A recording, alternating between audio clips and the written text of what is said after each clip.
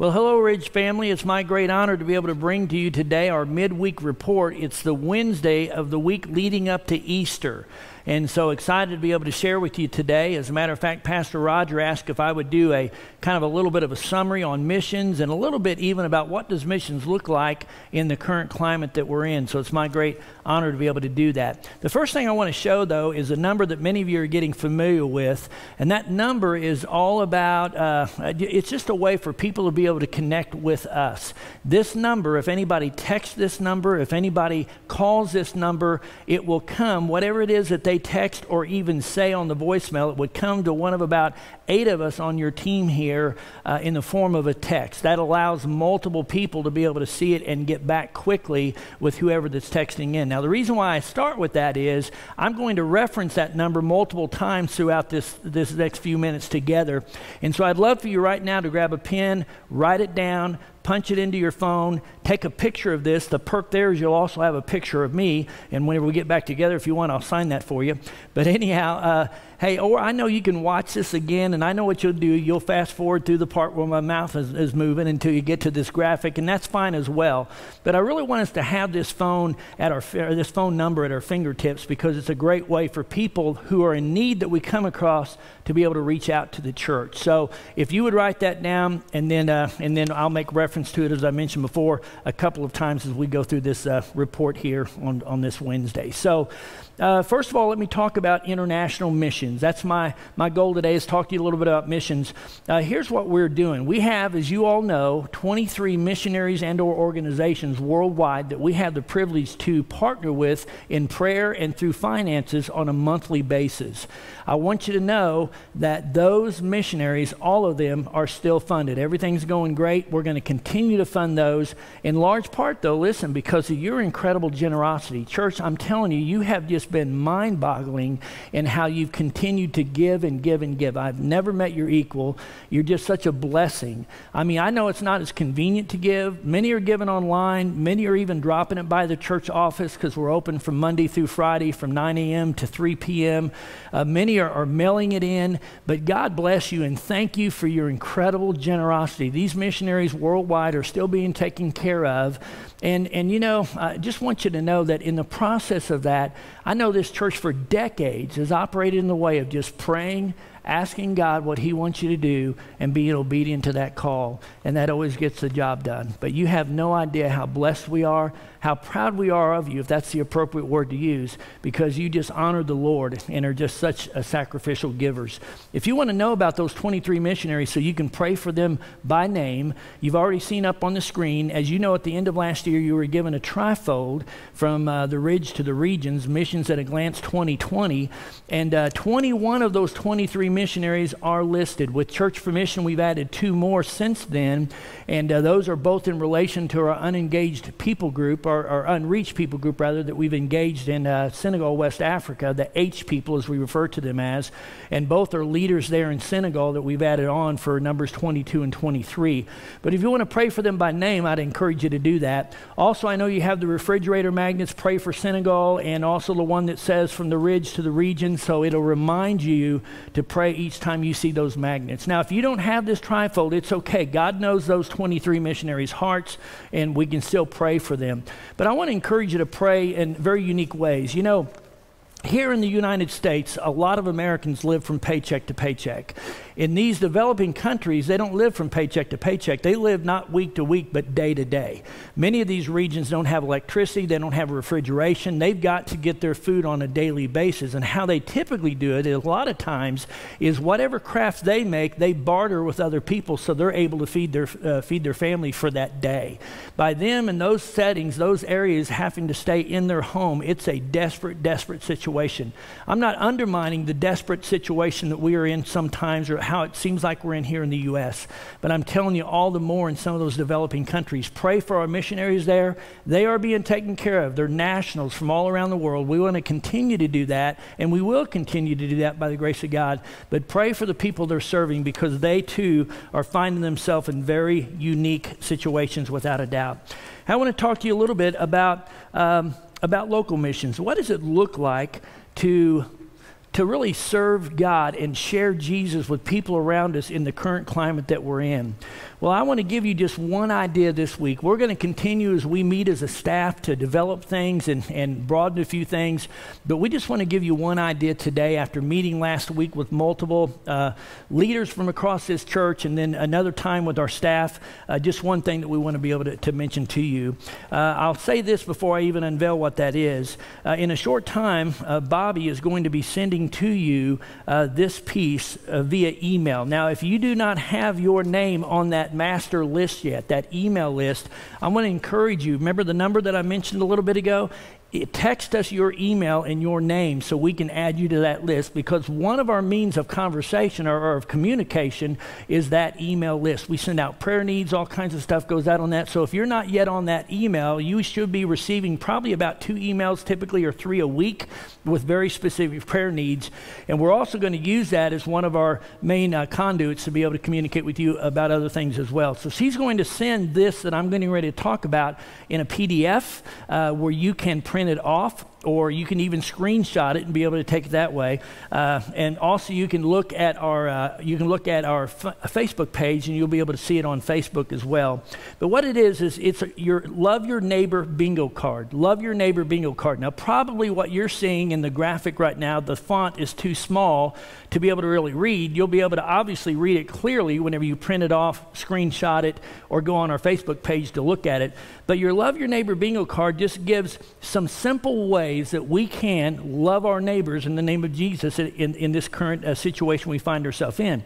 As a matter of fact, on this sheet, there are 24 different ways. Now, first of all, I want to say, let's make sure that we follow our local, state, and national guidelines. The CDC, all that those different policies that they're putting into place are vitally important for us to love our neighbors. So right now, there are 24 ideas of how you can love your neighbors and love people around our community in the name of Jesus. And right now, they all fit within the guidelines. If those guidelines should get a little more strict, then obviously don't do anything that would go against those guidelines. But here's what I want to ask you to do. Pray about these 24 things. The Holy Spirit may allow you to say, you might say, man, those 2 things, those 3 things, that's me. I can do that. That would work in my community. That would work in the world that I live in very easily. Do those 3 things. You may say you want to do all 24. That's great. Knock yourself out. But most importantly, do this. Pray and follow the leadership of the Holy Spirit. You might have ideas that don't appear on this list of 24, and if you do, I want to ask you to text us that idea, because we'd love to broaden this. How can we collectively, there's wisdom and much counsel, how can we collectively come up with great ways to love our community, not just the community of the Ridge Church, but even especially in one sense, those who don't yet know Christ and are unchurched. We want to be able to continue to extend the love of the gospel of Jesus Christ to those people. So if you come up with ideas that are not on this list, remember that phone number at the beginning, okay? You're going to see it again here in a moment. Make sure you get that down, because you can send those via text, and we would love to be able to add your ideas in with this as well. Let me give you just a couple that's on here, okay? One says go to and leave a note on the door of 2 or 3 of your neighbors. Just leave a note on the door of 2 or 3 of your neighbors. It ought to be an encouraging note. It ought to say nice things, okay? I hope you have a good relationship with your neighbors. But anyhow, to be able to do that would be great. I think on that note, you could even put, need prayer, ? And then put maybe your phone number, since it's a next door neighbor, if it's someone that you trust or have a relationship with. If it's someone you don't know, put the phone number. Remember the phone number we showed at the beginning? Put that phone number on so they can call or text should they have any kind of prayer needs, because we'd love to be able to get back with them and love on them in every way we possibly can.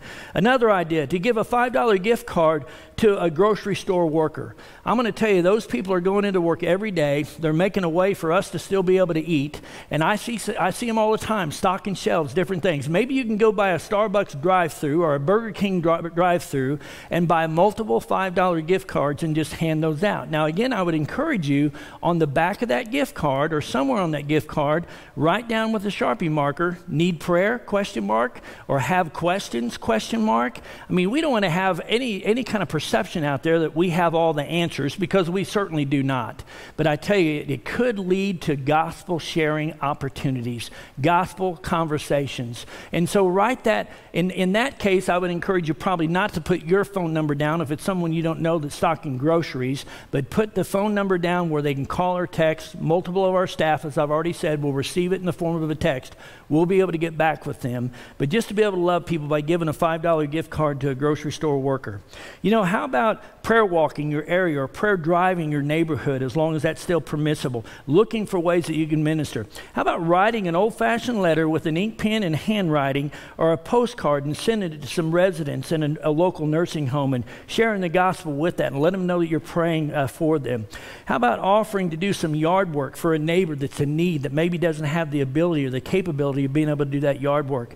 How about inviting someone to our live stream, even this Sunday service, and then calling them after that live stream sometime in the afternoon to just see if they'd want to discuss that in any way? Or praying for our doctors or nurses that are putting themselves at risk to treat sick patients. And of course, everything we do, multiple things on this out of 24, is pray, pray, pray, pray, pray. And I want to encourage you, we want to not only pray, of course, for the doctors and nurses, but those vital, precious folks that are cleaning those buildings, that are taking meals into those patients, all kinds of people that are on the front lines daily to continue to love on people who are the most hurting in our culture today. So those are just a few ideas out of 24. Again, if you have other ideas, let us know, text those to us. But those are just some simple ways to be able to share the love of Christ with our community. Listen, that's just one. We'll have more things coming, but that's one step toward local missions during this situation that we're in. This Sunday is Easter Sunday, and we're going to do the Lord's Supper together. We're going to do communion together. It's going to be an exciting time. Now, you may say, well, how do we do that? How do we get the elements, the cracker and the juice and whatever it may be? Well, there's two ways. There's two ways to be able to do that, okay? Number one, you can actually come by the church and pick up these elements. As a matter of fact, what we have, and we have these in packages of 1, and we have these in packages of 2, but they're actually a little cup that's in a Ziploc bag, and they are sealed together. The cracker is on top and the juice is on the bottom. They've been sent to us that way, already pre-prepared. They're guaranteed to be sterile, at least, you know, from what we've been told, and we believe that they are, of course, and so it's the safest way to be able to do this. Now, what we do, because we have some with 1 in it and some with 2 in it, if you pull in and say, I need an odd number, we give you that many of the odd numbers. If you need an even number, we give you that many of the groups of 2. So as many as you need, we're willing to do. And I want you to know, even if you're watching this today and not a member of the Ridge Church, you are more than welcome, as long as you are a follower of Jesus Christ, as long as you know you've surrendered to the fact that we're all sinners, that Jesus came and died and rose again. He rescued us, and you've surrendered, embraced Him as your only way to heaven, the one true God. You are so welcome to be able to partake with this Sunday with us, and you can even come by and get these elements if you'd like to. The time frames that you can come, we've already had a couple of those. Several came yesterday and some came today.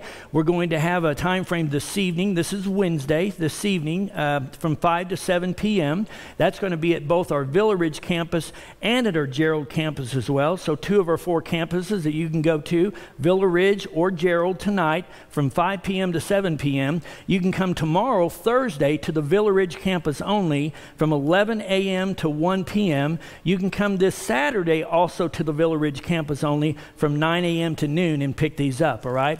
And let me tell you how we do this. Whenever we hand these to you, we are gloved up, we have masks on, and we even hand them to you with this little apparatus right here. Watch me fall here, all right? And so I'm telling you, we're going to do everything we possibly can to make sure we're keeping people safe in every way, okay? So Pastor Roger talked to the local authorities around the area. They said, yeah, that's fine to do that. They saw no issue with it at all. So we're doing this in the safest way that we possibly can. But hear me, if you're in a setting where you're saying we really don't want to get out, here's a second way that you can have the elements for you to do the Lord's Supper. Just whatever you have at your home. If that is a cracker, if that's a corner off of a piece of bread, if that's a little bit of juice, whatever it may be. I just tell you, we serve a God that's not a legalistic God. We are in unusual times, and I will promise you, The heart of the Lord's Supper is about worshiping that in that way of recognizing the sacrifice that Jesus has made for us. I heard stories, modern day stories, missionaries not long ago that were in prison in a difficult country to share the gospel, and they knew they were getting ready to face possibly even death, but certainly serious trouble. And they did the Lord's Supper while they were in prison together. And you know what they had in their hands? Nothing. Nothing. They didn't have anything to eat. They didn't have anything to drink, but they still worshiped through the Lord's Supper whenever those times came to think about the broken body of Christ and the blood that was shed for us. So we don't serve a legalistic God. I'm begging you, if you'd rather not get out, stay home. You can still partake in this, and it's going to be an incredible time as we do this together, but yet scattered over multiple counties here in Missouri. You know, I want you to know, too, something unique about that is here you might be the only one in the room, just you and Jesus doing the Lord's Supper, even though we're doing it together as a church through streaming. You might be with your bride. You might be with your husband. You might be with your family. Whatever it may be, I think this is going to be a very unique time, a very intimate time to be able to love Jesus in this powerful, powerful way of doing communion together here on Easter Sunday. And we are so excited about that. Now listen, we're going to stream this Sunday at 9:30, so tune in. Now I know you can always watch it later on in the week as well, but I think there is something kind of unique of, again, knowing that even though we're right now at this point, we're scattered, we're still together. And we're all watching this together at the same time. So if you can, tune in this Sunday morning, Easter Sunday at 9:30, and it'll be an incredible time. Church family, I cannot tell you how blessed we are by you. You're just an incredible, incredible group of people. Pastor Roger has called several of our people who are shut in. And I don't know if there's been a time yet where they didn't say to him, we've already had 2 to 4 other phone calls from church members just checking in. You're being the hands and feet of Jesus. Continue to do that. Check in on our folks, but remember as well, as you've always done for decades around this place, check in on people too that are unchurched. Check in on people that, as far as you know, don't have yet a relationship with Christ. And just build those bridges to them. And remember this phone number. Showing it one more time, and here's the reason why. I'll close with this. If you're out there, you might be a believer, or you might be checking this out just for a few moments, and right now you're not 100% sure that you have a relationship with Christ. I can just tell you, if you're lonely, if you're battling depression, you are not broken. I just want to encourage you, do not walk alone. Call this number, text this number. Again, remember, you'll get a voicemail if you call it. It doesn't mean we're not there. It comes to multiple of our phones in the form of a text, so someone can get back with you quickly. I've battled dark depression in my life. I don't know too many people really that have not. It's no different than sugar diabetes or any other thing. It's a real life situation that's going on. And I know sometimes you can be in such a dark place that you don't want to pick up a phone. You don't want to text anybody. You don't want to hear another voice. We're begging you. If you're a Ridge member, if you're not a member of the Ridge Church, regardless of your situation, text us, call us. Don't walk alone. And then church family, continue to reach out to especially those around us that, as far as we know, don't yet have a relationship with Christ. There's great hope. There's great hope. Can't wait to be able to stream with you together this Sunday on Easter Sunday. God bless you. Let me pray, and then we'll close. Father, we do just say thank you, thank you, thank you for being such a faithful God. And Lord, you're amazing. You're amazing because you really are a God that brings peace where there should be none. You really are a God that brings joy even whenever happiness is flown out a window. God, you're a God that allows us to know purpose in life. And God, I just know that I know myself too well. And I'm a wicked person. But you accept us. You're willing to meet us at the point of our need. And you met me right where I was. You love me too much to keep me the way I am. But even that's this incredible act of love as you continue to grow us. Father, I fall so short still to this day, but you just keep hanging on to me. And that's the love that you extend to everybody that just simply embraces you.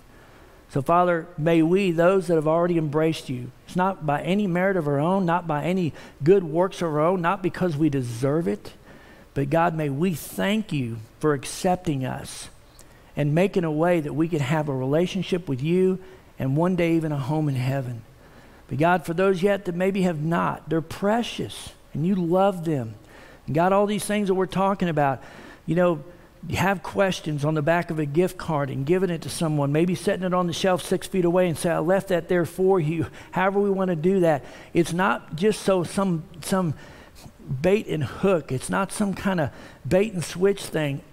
We want to love people because they're real live human beings that matter. Whether they ever respond to you or not, they matter. And we want to love them, and we know you love them infinity times more than we. And so, God, would you help us to build bridges? And God, we pray that they would one day respond to you. But God, may we be kind and just love people where they are, because you're such a good God that loved us where we are. Lord, we love you. We thank you. We ask it all in the strong name of our King Jesus. Amen. God bless you, Ridge Church.